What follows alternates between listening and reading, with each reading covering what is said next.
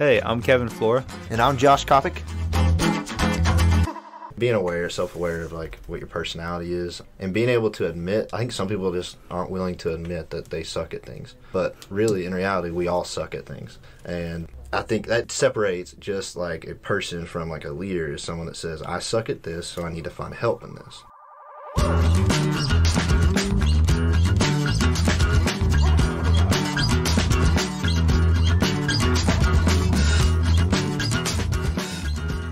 Hello and welcome back to the Hollercast, a show produced by the Holler Creative in Corbin, Kentucky, whose mission is to bring hope and opportunity to the Appalachian region. On this episode of the Hollercast, we actually have the Holler's co-founders Kevin Flora and Josh Coppock on the show with us today. Josh and Kevin started the Holler a little over 2 years ago, so today we're going to hear from them a few of the things that they wish they had known before they started the business, based on everything they've learned since they started it.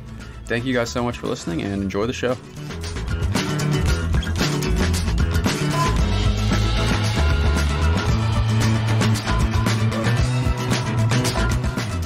Today in the podcast studio, we have Kevin Flora and Josh Coppock, the co-founders of the company. And today we are going to learn from them I don't know the number of things, but we're going to learn some things that they wish they had known before they started their business.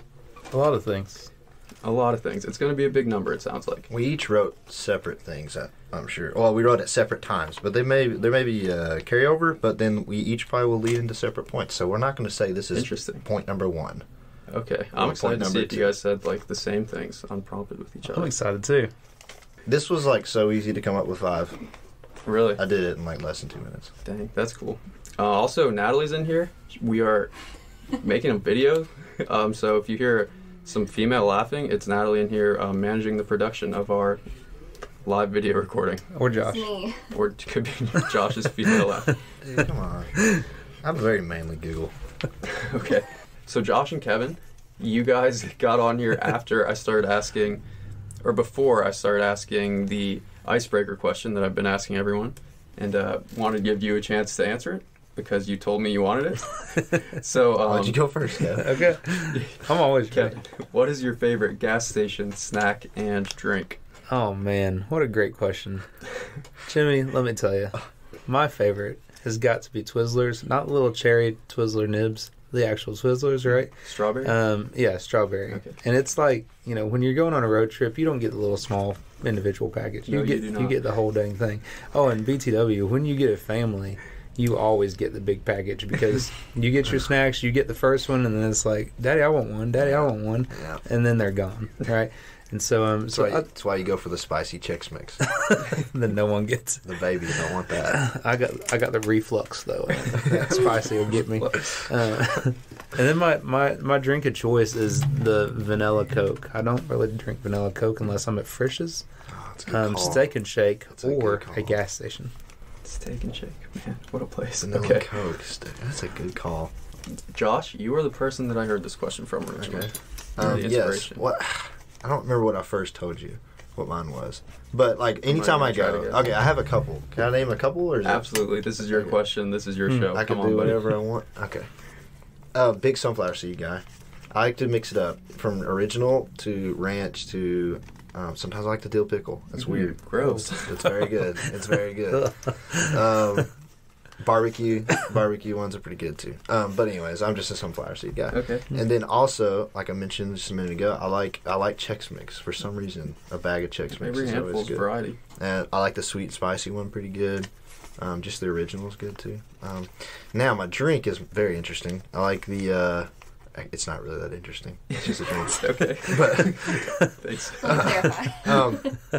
okay, I do like 2 different drinks too. It depends, but depends on where I'm at. But I like L8, which is a local drink here, and the glass bottle only. Classic. The Okay. glass bottle only. Original L8. Now they come out with those other flavors which are okay, but the original is just the Yeah. best. And for those who don't know, it's like it's your ginger ale kind of. Yeah, that's it. It's just no. It's very good ginger ale. It's actually called a late one. A-late. You guys know that? Yeah. No. Yeah. And- It's L8, Yeah. but there's a little 1 in there, so it's Yeah. I'm glad they haven't late. put the expectation One. on us to say the whole thing. It's just it's Yeah, a lot of words. It's a lot of words. Isn't that great?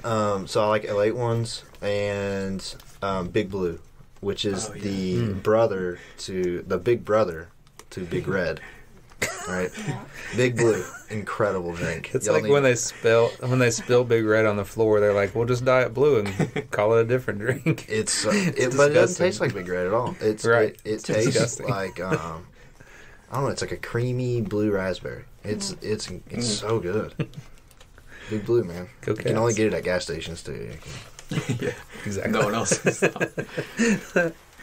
When I like to treat myself. Okay, cool. Now I guess we can get into what we're going to talk about today. So, who wants to go first? I'll let Josh go first. All right, so I think maybe this is just like things we've been going through recently that prompted the first one. But the first one that I wrote down was difficulty in managing a team. Mm-hmm. I think there's a couple different layers of this. One of them is managing a team and how, I guess, just staying productive. Managing a team to make sure that everybody's at max productivity.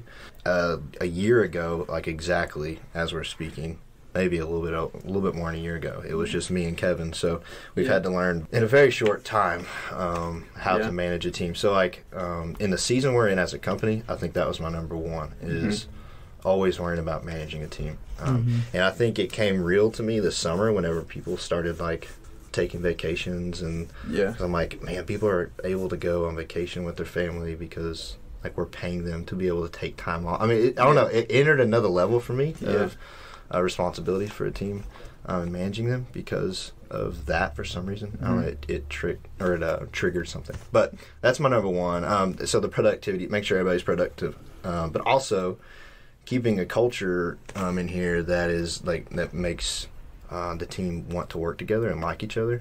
I think I always thought it's weird, like playing on sports teams growing up and stuff, like you don't really like your teammates all the time, you know? So like when I was thinking like starting to put together a team, like I never want that for Not people like that the are people. here. I want people to like each other and want to be here. So that I guess I'll worry about that. Is the culture right to where it's setting up the ability for us to have a team that likes each other? And so a strong culture, or I guess productivity and having a strong culture within the team are things that are really difficult to manage. Whenever you're just a year into it, like having a team, it was really easy to have a culture that we wanted. It was easy to just put our headphones and just not say anything for a couple hours, and it was just me and Kevin. But that really, when we do that now, it kind of brings the vibe of the office Throws down off a the little vibe. bit. It does. So while it's probably best for our productivity to not be goofing off and having a good time, maybe that's not best for our culture. So balancing that is really hard. Yeah, and it's not the first point on my list, but echoing the team thing, I think I looked at it, I guess, from a little bit different angle. Because like Josh said, when we first started, it was just me and him, and there wasn't really a need or responsibility except for, ourselves. We were holding each other accountable to the extent that we were holding ourselves accountable, right? And so I wish I would have known at that time, as we had been planning for a team and thinking through, how do we build a team, the skills that I needed to develop during that time where it was just Josh and I. Because I feel like now, in a lot of ways, inadequate, or that imposter syndrome where I'm kind of like hiding under a desk and thinking like, am I really the person to teach this, or really the person to lead this effort?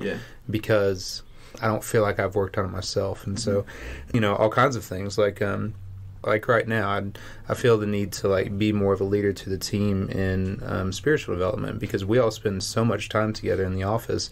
We spend more time together than I spend with my own family, which is crazy to think about. Like with a wife and kids, I spend less time with them than I do like you, James. And so if I'm spending my time at home intentionally on developing my children and teaching them things and treating my wife correctly as good as I can, then why am I not doing that in office as well? And so how are Josh and I working on ourselves to develop ourselves so that we can be better leaders? And so things that I think I'd like to move forward with are things like having a weekly like prayer time, where Josh and I have talked about bringing someone in to lead us all in a Bible study. So like from a spiritual side, that emotionally, how do I separate my personal life and my personal problems, not bring them into the office, to not just bring the vibe down, but not affect relationships in office, not affect relationships with clients. So I think there's a huge need that I see now that I wish I would have saw at the very beginning, to learn how to lead by doing it myself and learning it myself. Yeah. That was a conversation we had recently.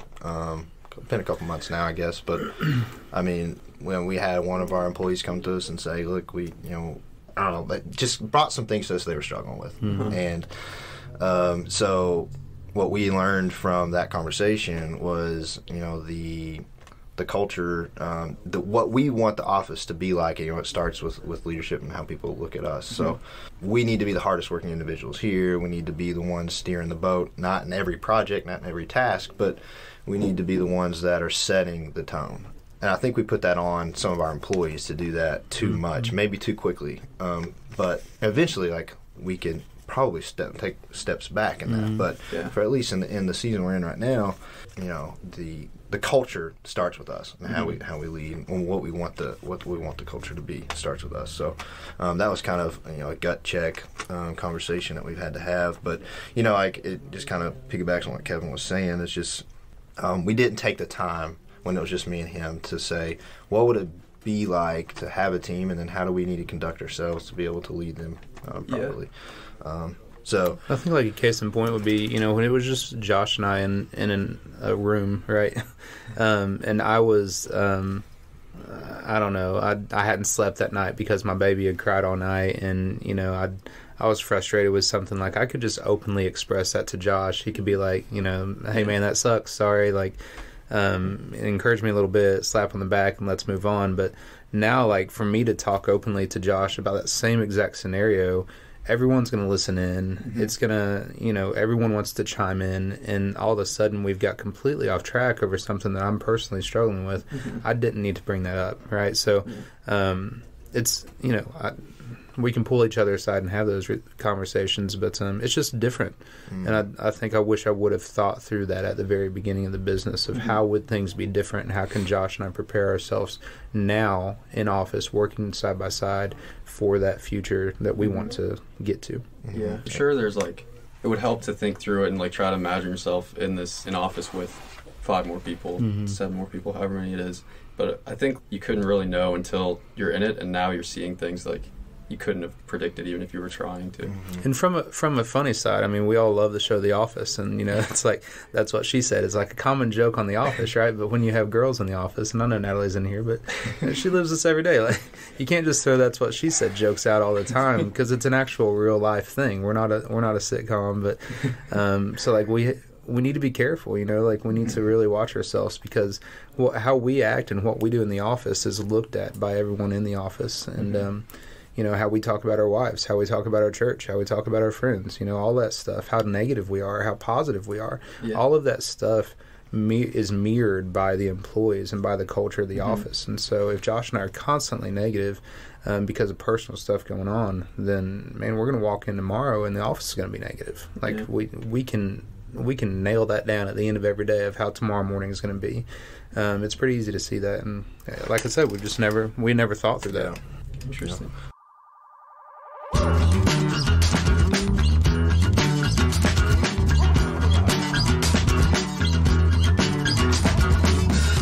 I'll put you on the spot a little bit, James, because you've been here for sweet 7-8 months. I guess what we're talking about here. What would you? I guess how are we managing a team? Maybe feedback in some way would be good. Gosh, no pressure. But that's what I'm saying. Natalie, you can pitch in too. But yeah, I guess what we're talking about. Do you see us making an effort in kind of in those ways of building a culture, building one that's very fun but also productive? Yeah, for sure. I think I know that you invest in us as individuals, which I think is ultimately an investment in the culture, especially since there's less than 10 people in here. The fewer people there are, the more an individual has an impact on what the culture is. So while there's still only 10 in here, less than 10 in here, the investments that you make, just your investments in us personally and professionally, those have a huge impact, because if you two get 2 people on board with whatever your thing is, that's half the office that's bought into what the culture should be, what you want it to be. So I think, I see that through the investments you make in us personally or individually, and then there's obviously a ton of pieces to managing a team that I wouldn't know what to do. and you guys know what to do. So, like, I'd say you're doing that well. Well, a lot of that's because there was a problem today, so we go home, think about it, or text each other, and then tomorrow do it differently, right? Like, we're very much kind of we're not trained experts in anything that we're doing, but that's what makes it fun too. I mean, every day's a challenge, so that's great feedback, because that shows that we're not showing our hand fully to you. I guess not that we're trying to hide it, but well, and I don't know. We don't say things like we don't know what we're doing all the time to like scare you or to. It's more like we say that because like we're trying to inspire. Trying to say, look, like we don't. I don't know, man. There's something. There's something someone else in to say, oh, that guy, he doesn't think he's better than me at this or more suited for this. So it gives me like responsibility. It just comes back to a willingness to put yourself out there, which kind of like it's going to be brought up in some other points I'm going to make. But why don't you go ahead and make that point? We'll talk about insecurities. Okay, so back to the original question. What are some difficulties we didn't foresee that after starting a company? Right? Yeah. Is it kind of what it is? Close. Okay. Good enough. I think, I guess insecurities are always going to be there. There's one thing I'm not insecure about, which is like starting new things. So like starting the business was never something I was insecure about or fearful of. Is more, there's a couple things. Like putting my face, my voice out there is one insecurity of mine. I don't think I have like the most bubbly personality, right? I'd agree. For myself, also maybe for you, I don't know. Which is okay. I agree. I meant I feel that. Right on the Hollercast. But listen, like we've hired. Back to the managing team. We've hired in ways to kind of make up for our own lacking of personality or insecurities, right? Yeah. So, anyways, So I battling insecurities and overcoming those is something that I didn't foresee, but. I mean, I guess it was always going to be like, it sounds crazy because I think most people are scared of starting a business. And so, like, they're insecure about that. So they're going to say they're going into it with insecurities, right? Yeah. That was never really something I was insecure about. Like, I dropped everything to start. I mean, I had no idea where my next dollar was going to come from. I quit my jobs. I was probably done with a 1-year-old and a wife. We'd only been married a couple of years. And I was probably dumb, but... That was one thing I'm not insecure about, is starting the company. So then, like, once the company started going, I started figuring out some of my insecurities, which, I don't know, I guess I could go into, but it's probably going to be really boring. But I think managing those is something I deal with every day. And it's difficult because I'm uncomfortable. I mean, I put myself in uncomfortable situations every day. Sometimes they come up on me and I don't realize it. But sometimes I do. I try to stretch myself. And I think that's something that kind of... surprise me. The afterwards insecurities. Right. I don't know. I guess I need an example to make it make sense. But I have an example in one of my points. This is good. It's not the same thing, but synergy. I'm taking what he's given and adapting it. And so I have written down the need for community involvement, but I think this goes hand in hand with what you're talking about with insecurities, especially living in a small town in Appalachia, where we're faced with this. Challenge, I guess, more than anything, of how do we make this work while living in a small town. It'd be pretty easy, and we've said this before, to move to a big city because there's so many businesses, and we can niche down so specifically that in our service offering or our product offering to where we could get enough businesses in that big city area to buy into what we're doing. But what we're having to do is go more general or more broad with our service offerings, and our business really rides on relationships. So Josh and I learned that pretty quickly, that when people at church or our family members would hear that we started a business, well, what do you do was the question. So we needed to work on our elevator speech. We did that. We got more confident in that. We made some videos that we've never used. So maybe we'll release them like year 10 of business or something. Natalie's seen them and she's... maybe we won't release them now. But what we learned was that we really need to get involved in the community. And Josh and I had enough self-awareness to know that we weren't the people to do that. And so... be it an insecurity, be it, whatever it was, call it whatever you want to. That is a big reason that, we hired Chase specifically, is to be a local outreach person who loved to talk to people, didn't mind to be out of the office and on the go all the time. That's how we pitched the job description to him. And, because Josh knew him a little bit, and I didn't at all, but Josh knew that he would be the guy to agree to that. And so it was kind of neat, seeing Chase step up and take that role because of Josh and I's insecurity in doing that. I wasn't born and raised in Corbin. Josh was. Josh is, much more introverted, I think, than I am. But at the same time, like I can be extroverted, but only to an extent. Yeah, and then I get frustrated with people. Yeah. And so it's not that I don't love people. Like, that's what we're called to. But it's not who I am. And when I try to be that, that's all I got, And so at the end of the day, like, I still got to give some of myself to my family. And so anyways, as soon as we hired Chase is really when things started picking up, because he wasn't afraid to get out in the community, join the Rotary Club, go to the chamber luncheons, just shake hands and meet and greet. And so then we saw that most of our business growth came from those relationships that we had. It hasn't been until recently that we've been starting to get growth in our business outside of relationships. Yeah. So I think from the very get-go, Josh and I just thought we could put up a website. And many of our clients think this too, by the way. Huge misconception. You can't just put up a website and a Facebook page and have a booming business overnight. It really takes a lot of relationships to get it started. And then some professionalism, some word of mouth, and a lot of content, a ton of content to build your brand to where people look at you as a legitimate business that can handle their brand. Because we do business to business. I mean, that's our primary thing. Yeah. So, cool. It's cool that your first and second points kind of overlap. So I guess you did them in opposite order. You realized what your insecurities were and what your weaknesses were, and then you hire your team based on that. Yeah. And part of it's selfish too. Like, I never want to do this task again, so I need to hire someone that's going to be really good at it. But then also, like, being self-aware of like what your personality is, and being able to admit. I think some people just aren't willing to admit that they suck at things. But really, in reality, we all suck at things, and I think that I think that separates just like a person from like a leader is someone that says, I suck at this, so I need to find help in this, right? And I think that's what we decided to do. I'm not saying that we're the best leaders, I guess, but I could pat Kevin on the chest for saying that, or on the back, not the chest. I'll pat him on the chest. On the back. Pat him on the back for saying that about himself. Like, I need help in this. And, give me a pat. That's all I need. And Kevin can say the same about me. And so, anyways, I think those insecurities were pretty glaring after we started the company, and we knew that we needed help in achieving where we wanted to be. Achieving the task and achieving the goals. We needed help with that. I think the world tells us too that you should just work on your weaknesses so they become a strength. And we learned pretty early on. I think it was from a book or somebody speaking or something about if you're constantly working on your weaknesses and everything that you do and who you become is just a mediocre person. And so when you think about that, you think, okay, well, what are we good at? What do we need to become great at? And then we need to hire a team to do the rest. And so, what Ford's great at, I'm not, and so it helps me to delegate because I know that it would take significantly more time for me to do it at the quality that someone else on our team could do it.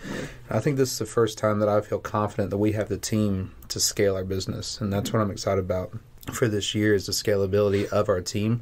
And we're actually getting ready to sign a contract, and this is the first contract we've been able to sign to where we don't have to hire a new person that can fit within our team's skills and abilities, and we can create enough margin to now make profit without having a new expense. That's huge.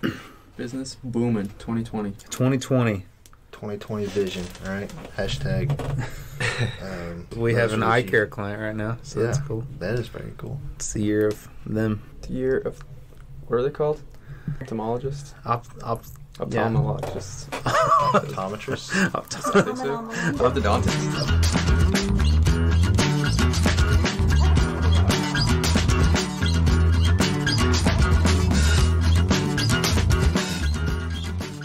Hey, Ford here from Holler Hustle. Just wanted to let you know about a feature we have on the site that allows you to sign up for daily emails so you can get fresh marketing news right into your inbox every weekday morning.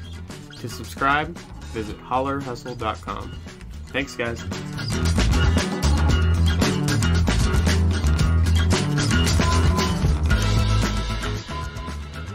Kevin, you want to go first this time?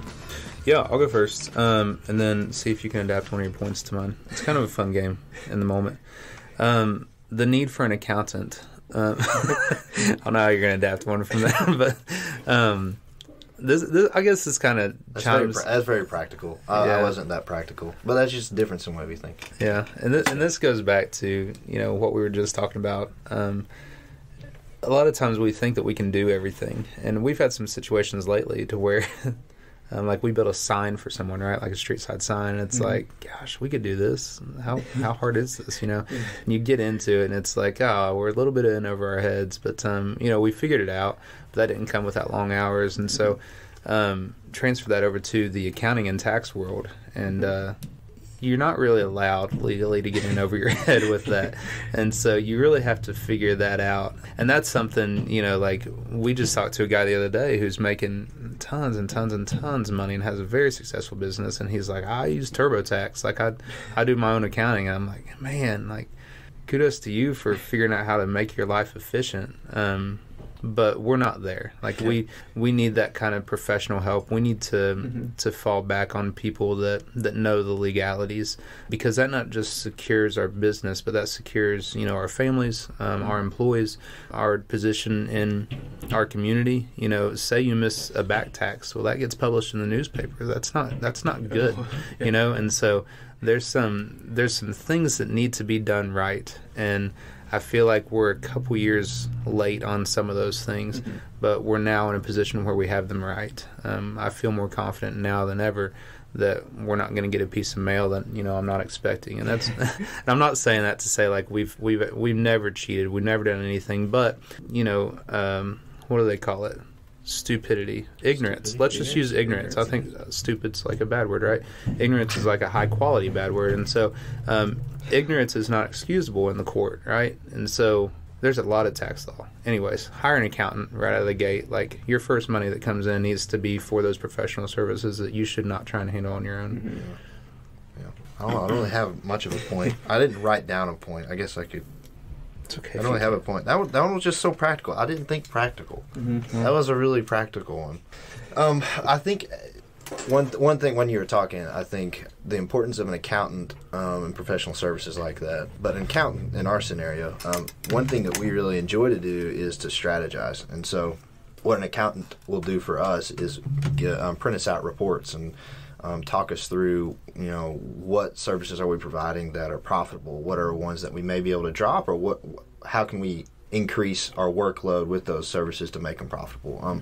So like having an accountant for us allows us to get back into strategizing how we optimize our company and make it a stronger one. So it's a strategy play really for us to have an accountant in the long run. Now, outside of all the legalities and keeping everything secure, what it really does though is it allows us to keep doing what we do well, which is look at data, plan around that data to put together a strategy with a group of team to be able to do something different, or keep doing what we're already doing, just somehow increase it. So I think the last 2 years play, really. The last 2 years, I know that I've spent maybe the last 2 to 3 weeks of the year doing our bookkeeping for the year, rather than doing a little bit each week or each month. I've wasted the last third of the last quarter not pushing our business forward because we were stuck doing something we're not meant to be doing. So what could we have done? But yeah, I think the accountant point is, to Kevin's point, is it's very, it helps with legalities and security and knowing that stuff's handled, but it's also a strategy play for us. It's an investment back into the company to allow us to make wiser decisions with our money. The more you know. The more you know. What's your next point then? I think my next point is it kind of pulls in a couple of the points we've already made, which is staying positive. And I wrote two different, and that's why I took a minute to sit here and read them, is that I think I'm going to combine 2 points into one. Okay. So Very I efficient. think so. Like the need to stay positive. I think it's difficult to stay positive whenever things aren't going right, or you think you're going to secure an account but it doesn't happen, or it turns out it just it's another 4 months, you got to wait on it, or I don't know. There's so many reasons to be negative, I think. Not just within our business, but I think the whole world, man, is looking for things to be negative about. So it makes it even harder to be positive. So I think it was super easy at the beginning of the company to be positive because every day was a win. You know, every day I didn't have to go back to work was a win. Yeah. You know, we got to experience a winning day every single day. Yeah. And that's cool. And in some ways we still are. You know, like I still don't have to go back to get another job because of a company that, you know, we made. So like that in and of itself is a win. So, but you know, you have those same wins every day, and it doesn't really start feeling like a real true win every single day. So like those start to die off, and then other things start coming in, and then it's easy to become negative because the length of time between a big win is just longer. So you just have to wait longer. So staying positive within the office, staying positive that, you know, our company is going to continue to grow. Those things are hard. Also staying positive at home. I think a lot of times like the negativity of the business. I think this is true for everybody. Unless you're Superman, like you're not going to be able to leave your business at the office. Like you're going to bring it home with you. And so the difficulty in staying positive at home sometimes is really hard. Luckily, I can speak for my wife and for Candace too. Like me and Kevin married up, and they're incredible. Agreed, you're gonna agree too. But, you know, but at times they're probably like, you know, why are you guys doing that, or that doesn't seem right, you know, and like that kind of puts us into a negative. Like when we hear that from like the most important person to us in the world, it kind of puts you in a negative because you work so hard. Right. To do something, and then they look at you one day, maybe you've worked on something for a couple months, and like, so why are you doing that again? Yeah. And then you're like, dang it, why am I doing that? Good question. We're like those steps of faith that like Josh and I, you know, are praying individually about and take together, but it's not necessarily a at-home conversation, I guess, but yet we make these bigger steps, you know, together as a business, and then we got to go home and explain that. And it's not always easy, but to stay positive, I think, is the main thing here. Yeah, and our wives are, like I said, they're amazing, and they should not have been as supportive as they've been. I mean, like, we've made a lot of crazy decisions. We've lost a lot. We've won, you know, about as much as we've lost, you know, so it's kind of evened out in a lot of ways. But, you know, the support we've got from them has allowed us to continue on and to do things that, you know, we're playing a bigger game, and we know that. We're not trying to win the ball game. We're trying to win, you know. We're not trying to win the battle. We're trying to win the war, you know, kind of thing. And so, anyways, we're, I don't know. I think we're lucky in a lot of ways that, but I think we can carry our negativity at home, which affects our home life, and which is kind of the point I was getting to earlier, and I got sidetracked. But the need to stay positive is so important for every aspect of our business and our families. And so I think the difficulty in that came to me out of nowhere because, like I said earlier, every day was a win at the beginning, and then it just became mundane. Everything. I mean, it was easy to keep, you know, staying positive all the time, and then something bad happened. And then, like, I hadn't experienced that before. And so I'm like, oh, man, we're never going to recover. Like, but anyways, it's such a huge need. And I think we talked about that several times, just like with the, you know, back to the team thing, staying positive for the culture, staying positive for our employees to continue to grow and to know that they can achieve whatever they want to as well. They can learn any task that we do. We started out not knowing what we were doing, but, you know, so are they, and they can get to our level and surpass us, we hope. You know, like we hope that, you know, our team can do things better than we can. So anyways, that was a point of mine. Now I was combining staying positive, but also like not carrying my work home. Trying to do a better job at that. Gotcha. So those 2 points were kind of, when I wrote them, they were separate thoughts, but they kind of overlap too. I like that. You got a last one? I do, and it's more practical, but I think I can make it less practical. And no, I do like. I like practical. It's exactly what. That's how you think, and like that's great. I mean, I need that. No, well, we need each other. Viewers in a lot of need ways. that. The listeners and viewers, right? Oh, we got a video. I completely forgot the video. Mine, my last thing is to learn quickly how to evaluate your competition and how to have a growth mindset around that. And so there's a great book by Carol Dweck called Growth Mindset. And it talks about, you know, you either have a mindset of you're okay where you're at, or you have a mindset of you always want to get somewhere else. And so that growth mindset keeps you positive, keeps you looking for things, keeps you looking and analyzing others to see how you can better yourself and what you can do. And so it took us a little bit, like, for instance, there was someone in our same community who started a very similar business to ours and used a lot of our same wording on their website. And at first, I had the like wrong mindset, right? Like, I was stuck where I was at and thought this is horrible, this is the worst thing ever, because I don't know, I guess our situation, I knew that Josh and I as a team were going to be greater than, a single person doing this on the side. Mm-hmm. I quickly switched that growth mindset and thought, you know what? When someone's copying you, and I think Josh had said this first time I'd ever heard it, when someone's copying you, that just means that you're doing something right. Mm-hmm. You're doing something good enough to where someone else sees the benefit in what you're doing and they think that they can do it too. Mm-hmm. And so at that point, it just became motivation for Josh and I to push ourselves harder, push our business harder, push our quality higher to outperform that local competitor, right?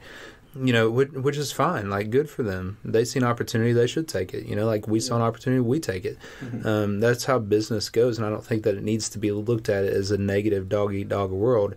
It can be looked at, and I think, something I wish I would have chosen to do at the beginning, and I'm doing more of now, is looking at this dog-eat-dog world as a positive, opportunistic thing for individuals anywhere. I think the whole thing behind a growth mindset allows us to move farther, faster, and being able to evaluate your competition is a very practical step. There's tools online that help you evaluate their website and what keywords they're paying for to get found.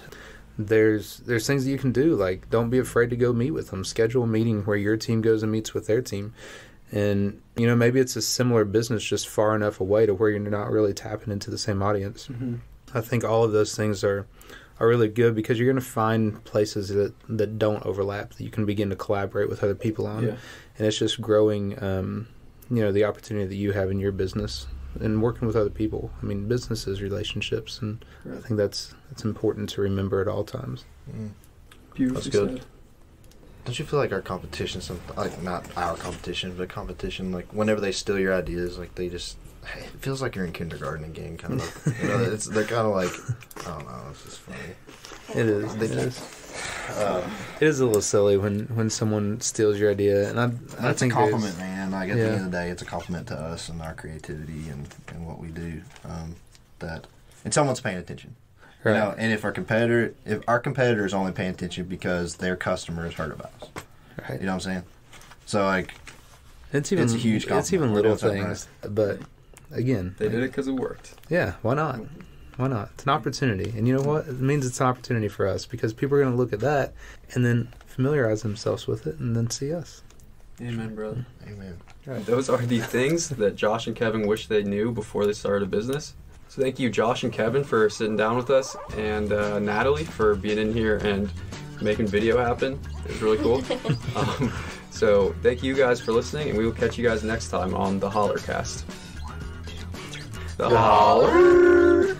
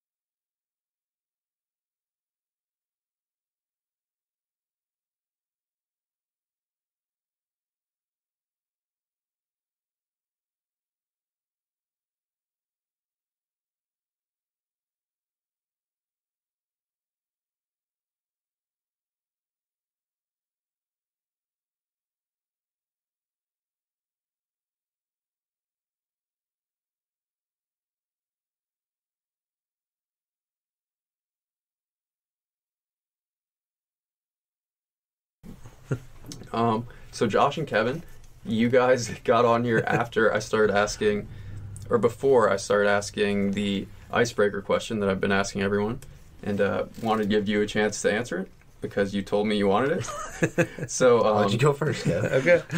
I'm always Kevin, what is your favorite gas station snack and drink? Oh, man. What a great question. Jimmy, let me tell you. My favorite has got to be Twizzlers. Not little cherry Twizzler nibs. The actual Twizzlers, right? Strawberry? Yeah, strawberry. Okay. And it's like, when you're going on a road trip, you don't get the little small individual package. No, you do not. You get the whole dang thing. Oh, and BTW, when you get a family, you always get the big package because you get your snacks, you get the first one, and then it's like, Daddy, I want one. Daddy, I want one. Yeah. And then they're gone, right? And so, that's why you go for the spicy Chex Mix. Then no one gets it. The babies don't want that. I got the reflux though. That spicy will get me. And then my drink of choice is the vanilla Coke. I don't really drink vanilla Coke unless I'm at Frisch's, That's a good call. Steak and Shake, That's a or good call. a gas station. Steak and Shake. Man, what a place. Vanilla Okay. Coke. That's a good call. Josh, you are the person that I heard this question from originally. Okay. The Yes. inspiration. What? I don't remember what I first told you. What mine was. But like anytime I gonna go, try to guess. okay, I have a couple. Can I name a couple or is Absolutely. This is your Okay. question. This is your show. I can Come on, do buddy. whatever I want. Okay. Big sunflower seed guy. I like to mix it up from original to ranch to sometimes I like the dill pickle. That's weird. Gross. It's very good. It's very good. Barbecue ones are pretty good too. But anyways, I'm just a sunflower seed guy. Okay. And then also, like I mentioned just a minute ago, I like Chex Mix for some reason. A bag of Chex Mix Every is always handful's good. variety. And I like the sweet spicy one pretty good. Just the original is good too. Now my drink is very interesting. I like the. It's not really that interesting. It's just a drink. Okay. But Thanks. Clarify. okay, I do like two different drinks too. It depends, but depends on where I'm at. But I like L8, which is a local drink here, and the glass bottle only. Classic. The glass bottle only. Original L8. Now they come out with those other flavors, which are okay, but the original is just the best. And for those who don't know, it's like it's your ginger ale kind of. Yeah, that's it. It's just no, it's very good ginger ale. It's actually called a late one. A late. You guys one. know that? Yeah. No. Yeah. It's L8, Yeah. but there's a little one in there, so it's Yeah. I'm glad they haven't late. put the expectation One. on us to say the whole thing. It's just it's Yeah, a lot of words. It's a lot of words. Isn't that great? So I like L8 ones and Big Blue, which is the brother to the big brother to Big Red. All right, Big Blue, incredible drink. It's Y'all like need when it. they spill Big Red on the floor, they're like, "We'll just Diet Blue and call it a different drink." It's but it doesn't disgusting. taste like Big Red at all. It's Right. It It's tastes disgusting. like I don't know. It's like a creamy blue raspberry. It's so good. Big Blue, man. Go You can only Cats. get it at gas stations too. Yeah.